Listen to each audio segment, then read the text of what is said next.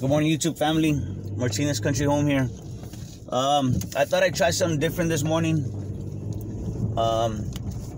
It's been pretty quiet, relatively speaking, with everything going on, the things that we've been kind of talking about these past few weeks and this past month. Honestly, guys, I've been reading a lot about the inflation. I've been hearing, of course, about the Ukraine and Russia. But honestly, I know, of course, that the economy, there's things going on all the time that, you know, that are out of our hands, basically.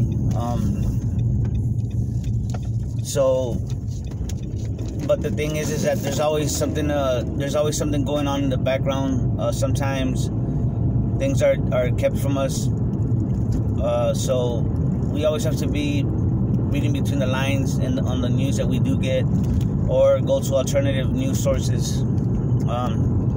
By the way, this is I believe it's Wednesday, the 22nd, April the 22nd, I believe.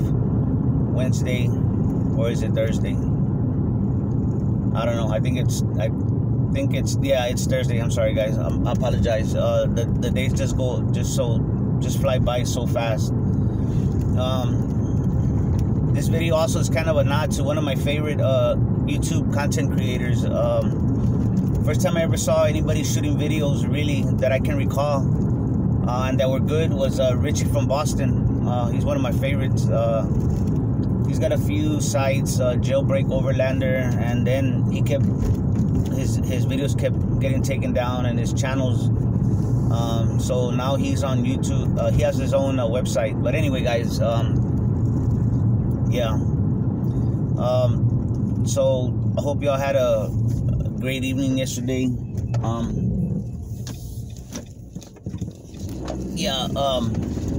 So I thought I'd try something different this morning. I wanted to. Usually on my drive to work, usually I'm listening to videos, podcasts,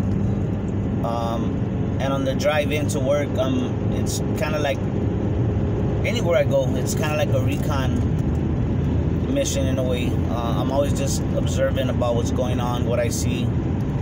I live out in the country, so the commute to work, there's a lot to see. It's not that far from the from the city limits, but I do live out of the city limits and at the edge of the county. So I do get to see a lot of just little different things. So the point of my video this morning, guys, was really just I wanted to try something different, and I also wanted to, lately, with all the, I don't know how to, what's the best, what are the words I'm looking for, with all the drama going on in the Ukraine and Russia, and talk of possible nuclear war, and that is possible. I mean, anything's possible. You got two superpowers that are bumping heads, and you got Russia putting their fingers on the Biden family's pie, so to speak. They're putting their fingers in this pie, and they don't like that. Who knows what's going on behind the scenes, under the waters? Who knows? But it got me to thinking that, you know, I work pretty far from where I live, almost 30 miles, and San Antonio, the thing with San Antonio is, you know, you can't just make, like, say you had to walk for whatever reason, or you had to bike. Let's throw out there the possibility that there was an EMP attack or something. There was no power, all the vehicles are out, electronics, all the effects that an EMP does, and you were stuck on the other side of the city, and the only way to get home, guys, is get a bike, commandeer a bike, get a bike, or walk. The problem is that in San Antonio, we have 5 military bases. Actually, a couple of them have been, they're joint, they call them joint bases, right? Joint Base San Antonio.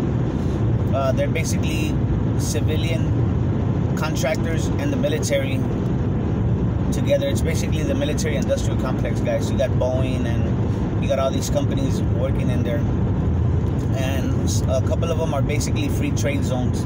That's really what they are. Y'all can look that term up. There's a lot to it, but so we have Fort Sam Houston right in the center of the city. We have Lackland Air Force Base, and we have Kelly Joint Base San Antonio. Kelly Air Force Base is now called Joint Base San Antonio, or Port San Antonio, something like that.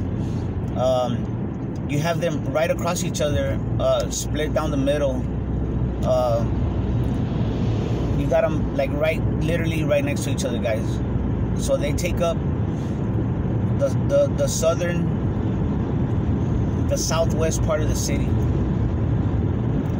Then you have Brooks, what used to be called Brooks Air Force Base, but now it's called Brooks City Base, and that's also south but east. Then you have up in the northeast, guys, you have Randolph Air Force Base. So plus if we have Camp Bullis, which is where they train, and that's up there in probably like north central San Antonio, outside of the outer loop, 1604. Okay, so if you're going, depending on where you're going, really the only clear way you have out, guys, is walking. If you had to walk in a straight line as a crow flies, so to speak, you can only really go east or west. And the problem is that if you wanna, even if you were, like, let's say there was a nuclear war, you know, and I used to think about this in the 80s when I was a kid, during the Cold War. I was like, man, we're dead. You know, here in San Antonio, we're dead. We have so many Air Force bases. I mean, we gotta be on the list of a missile strike, you know, from the Soviet Union back in the day. So the same applies now, guys. There's a lot of infrastructure here. Our city is known as Military City, USA. We have, besides the military, we have other entities here, like we have NSA. We have the South Texas Research Institute. Just have a lot of, you know, big brother entities here. You have a lot of government, and we have a lot of, you know, just a lot of big entities here.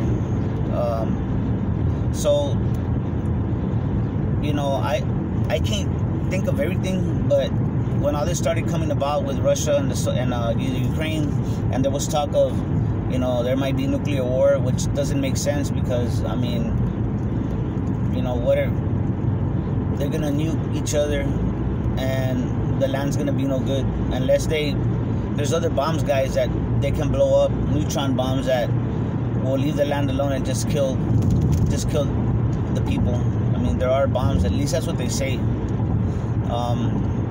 So let's stick to there being a nuclear war or something. First obstacle would be walking is that you got to go through the military bases are like right all over the place, so there's no real way to escape the blast, the radius, they overlap. Second is that you can't just walk in a straight line or a relatively straight line because the bases are in the way. So I guess what I'm trying to say here, guys, is if y'all ever have to bug out, of course, or y'all have to get somewhere, get back home, you know, a lot of people talk about bugging out, but I'm always thinking about, you know, bugging in back home in case you get caught out for some reason. But I think it'd be good to get a map of your city or your area and just plan for the unexpected. We're preppers, guys. We're preppers, and we have to try and think of every eventuality. that's kind of getting out there. But ever since this pandemic started in March of 2020, I don't think nothing's impossible. I believe that the powers that be can do anything they want, basically. They shut us down. They shut the whole economy down. They shut down the city. I remember when it first started, I couldn't believe my eyes. The city was like a ghost town, the downtown area. I was going to work. My commute to work and back was like empty streets. It's almost like when there's school, when school finishes in the summer or there's spring break and the traffic dies down, because I guess people are not dropping off their kids at school. But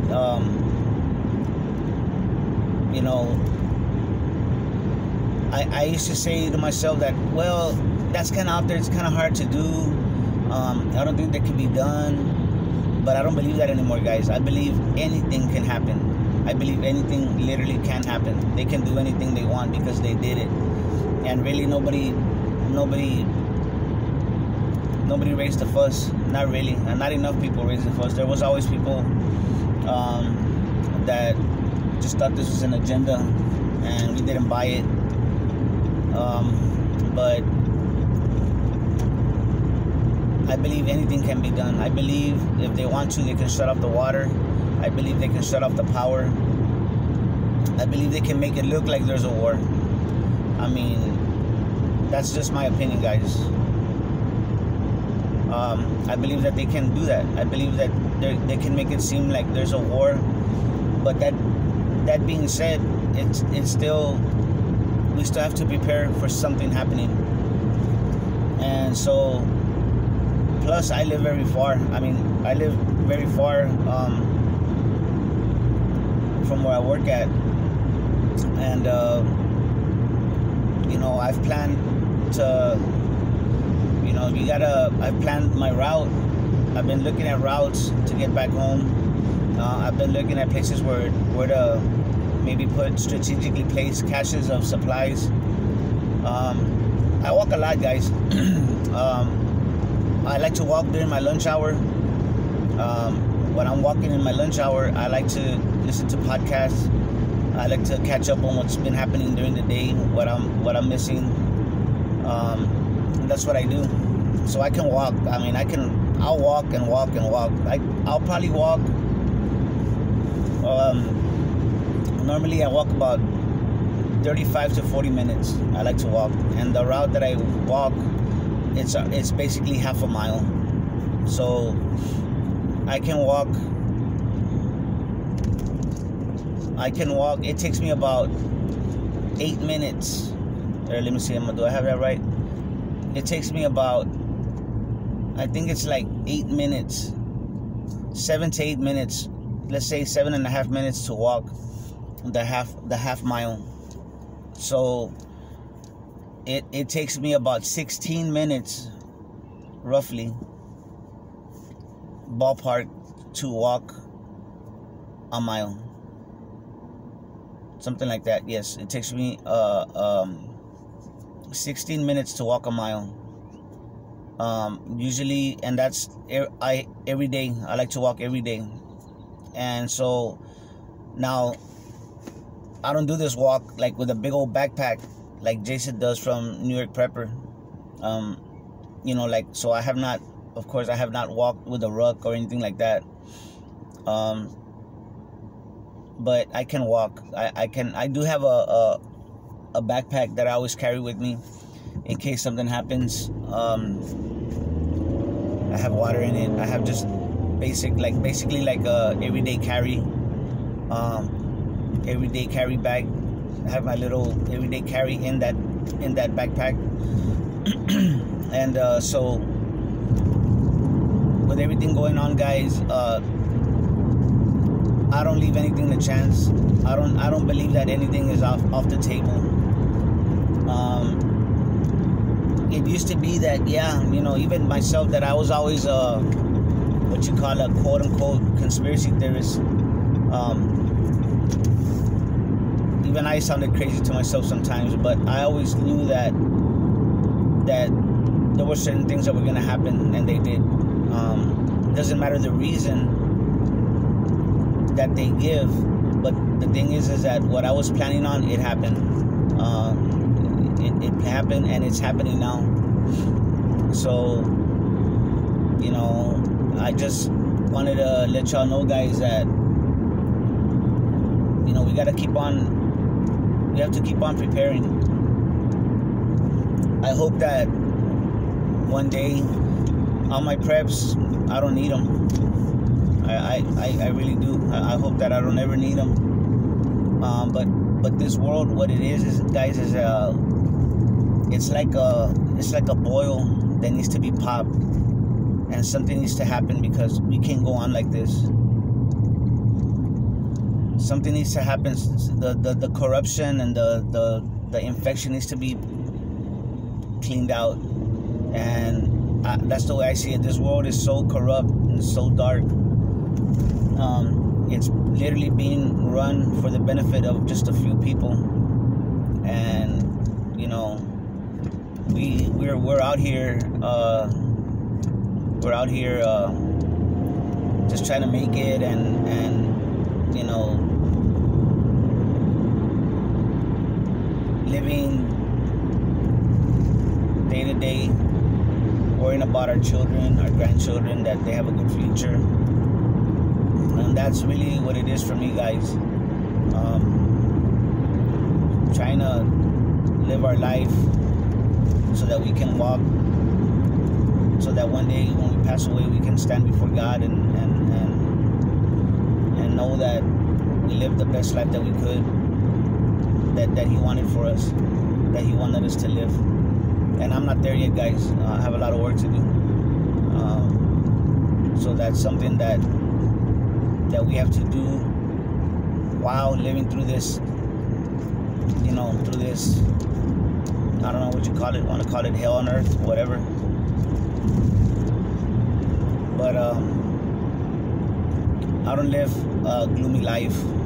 I have fun. Y'all know me, but for those of y'all that know me, y'all know I'm always very outgoing and very upbeat, always very positive. But I'm a realist, and I know what's going on, and so I prepare for that. You can prepare for the end of the world and live your life. That's what I do. It's just preparing. To me is just as a situation calls for it. That's how I prepare. So right now we're not living through good times, and so I prepare. But guys, I really maybe I should do these more often. I did shoot one video a while back, maybe like last week or something. I'm driving on. It was kind of crazy watching myself. Luckily, I haven't seen any crazy driving, because usually, guys, man, normally I gotta watch my language. Let's put it that way. People drive so crazy these days. But I did leave my house a little bit earlier, so I'm kind of missing all the crazy traffic. But yeah, I watched that video of myself, and I was like, wow, you know, it's pretty crazy watching myself drive. I try to be very observant of traffic. I use my mirrors a lot, just because everybody drives so crazy these days. But anyway, guys, thank y'all for joining me. Y'all have a great day, and right now everything's pretty quiet. Russia and Ukraine, they're doing their thing up there. We really can't do anything about it. I heard Syria, an errant missile fell in Israel, and Israel went and, you know, Israel does what they do. They like to bomb people, and they went and retaliated. So basically, to me, that's the same old in the Middle East. But anyway, guys, we just, you know, we have our economy here in Texas, guys. I ain't gonna lie. Here in Texas, the economy's good. Economy's good at face value, right? A lot of activity, people buying stuff, people, of course it's off of printed money, right? We all know this. It's artificial. There's not enough people producing for all the people spending. We understand this. But that being said,